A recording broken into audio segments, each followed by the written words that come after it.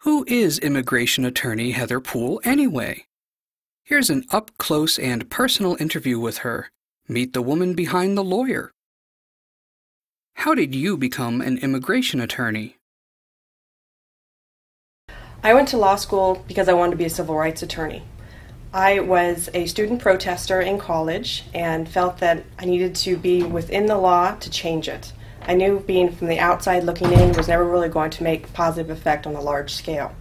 So I went to school thinking I could change the world. And I fell into immigration law because it was the last class of my semester, of my last year in law school.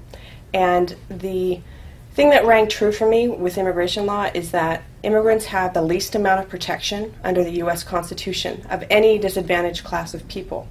So this is exactly what I wanted to do. So my first job out of law school was working for a private immigration firm where I learned all about immigration law, did cases ranging from employment visas to family immigration cases to abused spouses. You look young. How much experience do you have? I've been doing this for over 12 years on a full-time basis, only immigration law and only complicated immigration cases.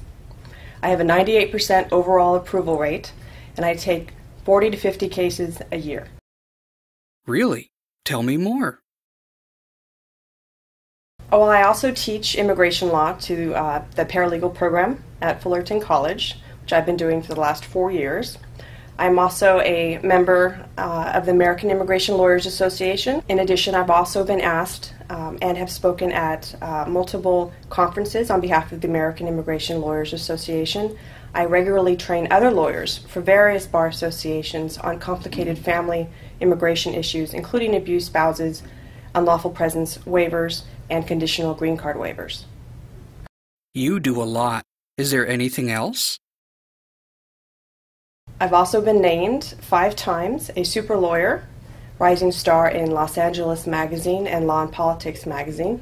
I've received commendations from the National Domestic Violence Hotline for my work on behalf of immigrants, and my articles have been published in various bar association magazines, including Los Angeles Lawyer and Orange County Lawyer. The Pasadena Star News has also covered me, as well as other newspapers across the country, on my various immigration topics. Do you come recommended? If you just do an internet search, you're going to find that I'm known for complicated family immigration issues. I'm recommended by visajourney.com and immigrate2us.com, 2 major internet forums for people who are trying to understand the immigration process. I'm also recommended as a referring private attorney to various nonprofits in Los Angeles, including the Los Angeles Legal Aid Society. Why do you only take complicated family-based cases? I find them interesting, quite honestly. People who are either separated from their spouse and are trying to get back together, but are separated because of difficult immigration situation or a bar due to unlawful presence or misrepresentation, they are in trouble, and they need someone who's actually going to understand what the arguments need to be and is going to understand what it's going to take to get there. Now, I also like to help people who have separated from their spouse and feel helpless and don't know what to do. So another large part of my business is to help abused immigrants get their green cards without the consent or knowledge of their spouses. How is this different from other immigration attorneys? I find that there are other immigration attorneys who can do basic immigration cases where there's compliance with both spouses and both spouses have no past visa fraud, no complicated issues. But if you want someone who has seen the craziest cases, come to me. What sets you apart from other immigration attorneys? I know that a lot of immigration attorneys have hearts of gold. They wouldn't be in this otherwise. There are some immigration attorneys who do nothing but certain types of employment cases, and they never see a client. All they deal with are with corporations or with general counsel, and they prefer it that way. They don't like client interaction. Client interaction is one of the favorite parts of my job. I get to meet with people all the time. I talk to them on the phone. I talk to their witnesses, to their family members. I mean, everyone's saying, Heather, thank you so much for doing this for my son, for my daughter, and all this hard work. Is this going to help? I'm constantly talking to everyone, and I understand what's on the line for them. And I feel personally invested that this works. And, in the small amount of time when we have to appeal a case or I have to go down and argue with immigration, I get mad, but I keep my focus where my clients can get upset and frustrated with the process. It's my job to keep sane and to keep calm and make it happen. We just have to stick through some of the fire to get what we want. And, 98 and 99% of the time, we get what we want. What are your favorite parts of the job?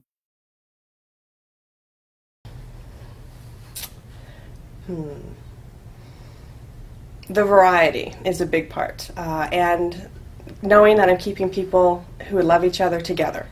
That is the best part of my job, by far. I still get Christmas cards from the very first clients I represented 12 years ago. They're very thankful. Once they get their green card, they never forget you. And that's a wonderful feeling, feeling that you are affecting not only one person, but the ability for them to bring their family, to stay here with their children. It's a wonderful feeling. What are the hardest parts of the job? The long hours, the difficulty working with arbitrary CIS decisions and decisions from ICE counsel and the cooperation of other government agencies or lack of. We try all the time to work with really horrible RFEs that are boilerplate, that really don't look into the client's history, into their case, and we really have to set our clients apart from other people that they see, because there's so much fraud in immigration law that unfortunately immigration officers are very skeptical about most of anyone's clients.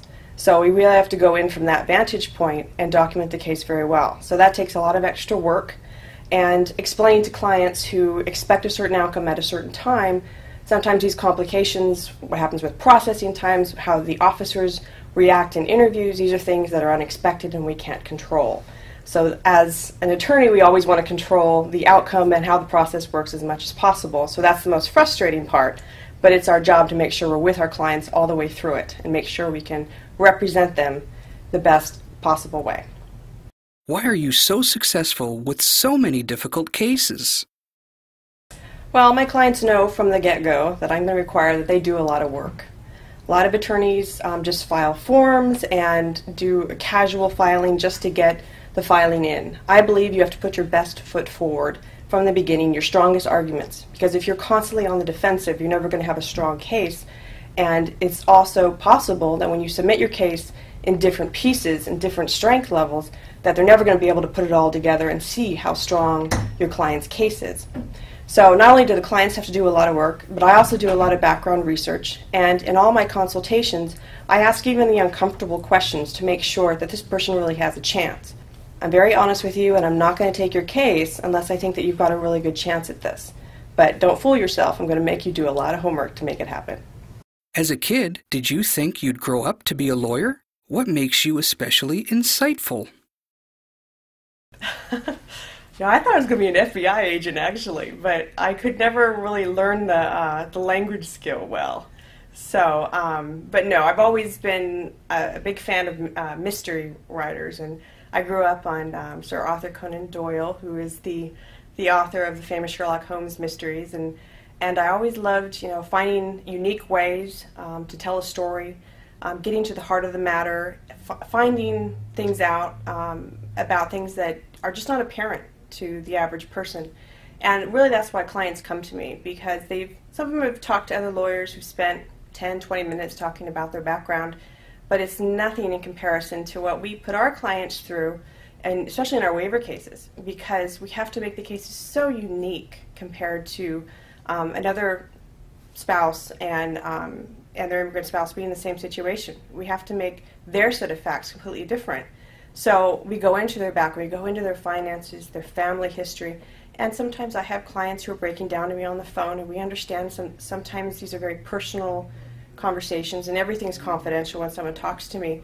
But it's only by asking those really in-depth questions, those history questions, when we go back to childhood, that really sets their case apart and makes it easier for them to get an approval, and it makes their approval that much faster. How do you keep the stress and pressure from getting to you?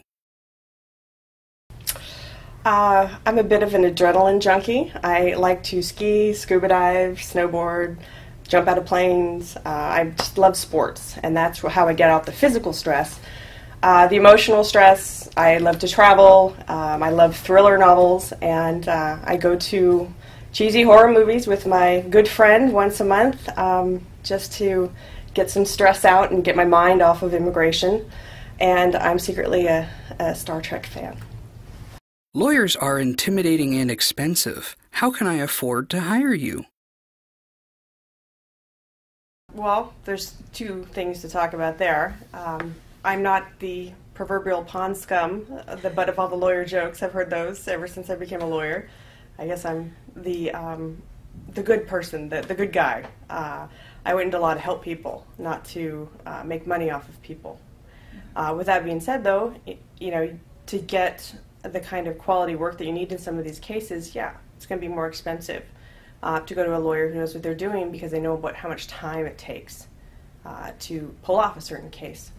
But we make the finances be the very last thing that our clients are concerned about. We offer a variety of ways to pay our fees, although we don't negotiate on fees because I know exactly how much time it takes. We give incentives for payment within a week after they first talk to us in the free consultation. We also give incentives on a sliding scale depending on how quickly they retain after the consultation. But in addition, we also give incentives for various types of payments, whether it's cash and check versus credit cards. So if they want to save the fees instead of us being charged fees for credit cards, that's fine with me. But we also offer payment plans because we know some of our cases can be more expensive. And I've even had some of my clients say, well, I'd rather get the miles on my credit card, so let me pay them on a monthly basis, or let me give you the down payment on that, and then we'll pay in cash on the rest. And whatever economic situation you're in, we're not going to judge you. But what we usually require if you do a payment plan is you pay half up front. And we do accept credit cards for payments in tougher times, or if you do want to earn those magical miles. So we try to make it economically feasible to work with us and to work with the best. Is it important to get to know your clients? Yeah, they feel like members of the family. Everyone in our office is referred to on a first-name basis. So we learn so much about their personal history and their personal lives. It's only fair that we have that kind of relationship, because we're going to be asking for all these personal, private details, and they're putting their life in our hands. And it's hard not to get connected to these people, but I am very happy when we get an approval, of course, but I'm also there partly as counselor. I find myself a lot of the times calming clients down and giving them resources so they can get through the stressful times with immigration. But we know they have a lot on the line, and it's important that they feel that they are supported, and we're very easy to access, and we can answer questions throughout the process. So it's not just a one-time meet Heather, sign up the case, and never see her again until the end. You have contact with me throughout the entire case. Can't help it. What are some ways you stay in touch with clients? We're lucky with modern technology that even when I'm traveling to be with the client, let's say in Minnesota for a green card case, if a client has an emergency in Orange County, California, I can get on the phone, I can get through email, I can do a lot to stop the situation from getting worse, and even get on the phone with an ICE agent if I have to. So these are great modern times. What's it like when you win a case for a client? Oh, it's indescribable. It's a great feeling, because you know that you've changed someone's life, and you get so personally invested in these cases, winning because you know all this history from both sides and what's on the line for these people. And I still get calls and emails, 6 months, a year, 5 years later, thanking me again, and sending me cards and telling me about how great their life is. That is the absolute compliment to me. Besides referring their friends and family to me for more work, they keep me updated as to what's going on in their lives. I love seeing the family photos of everyone together when everyone couldn't be together before. So it makes me feel like I was put on this earth to do this. How do your clients express their appreciation? Thank you cards, a lot of emails telling me about how their life has changed, telling me about the newborn that they have now that they've been able to reunite with their spouse. We've been separated for years. Very touching. I got a picture last year from one of my clients who had not seen his mother for 10 years because of immigration problems, and he was finally able to go back home with his green card, and they had a big banner for him at the airport, and his mother was crying in the photo. She was so happy to see him, and that makes it all worth it. And sometimes my clients really show their appreciation by giving me some sort of collectible from Wonder Woman, because they find out when I go to my office, they see all these Wonder Woman items because I grew up on Diana Prince, and that's my personality. Want to know more about Attorney Heather? Join us on Facebook and LinkedIn, or visit our website, humanrightsattorney.com, for the latest info, news, videos, podcasts, and much more.